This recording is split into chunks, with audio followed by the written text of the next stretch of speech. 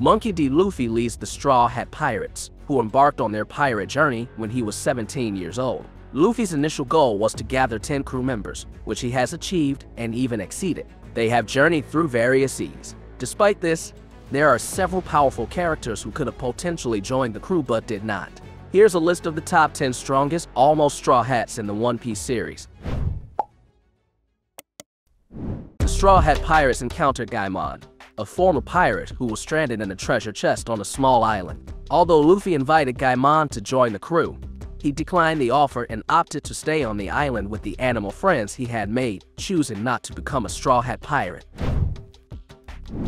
After the Going Merry ship was destroyed in the Water 7 arc, the Straw Hat crew realized they needed a shipwright. They searched for one while in Water 7 and invited Iceberg to join, but he declined due to his responsibilities as the mayor.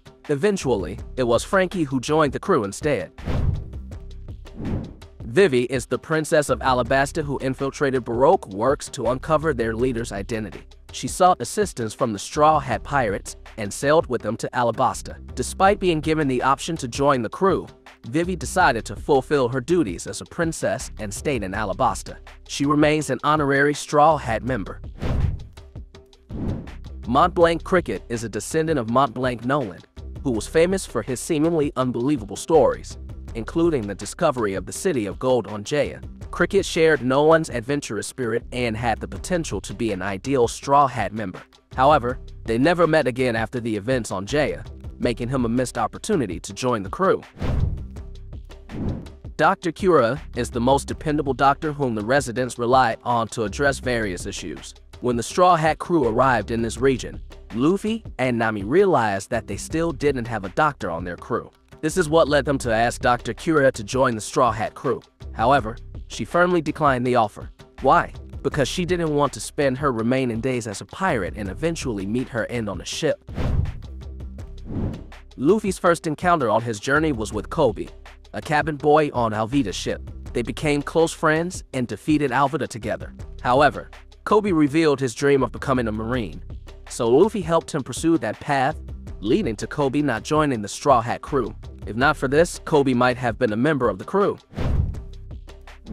Bon Clay, originally a member of Baroque works, fought Sanji in the Alabasta arc. He later risked his life to aid the Straw Hat Pirates, and was imprisoned and impaled down. When Luffy came to impale down, Bon Clay selflessly assisted Luffy, sacrificing his own chance to escape and opening a path for his friend to flee, demonstrating his unwavering loyalty and friendship. Carrot, a rabbit mink, sneaks away on the Straw Hat ship and travels with the crew to Whole Cake Island and Wano. Due to being appointed ruler by Inoarashi, she was unable to continue traveling with the Straw Hats.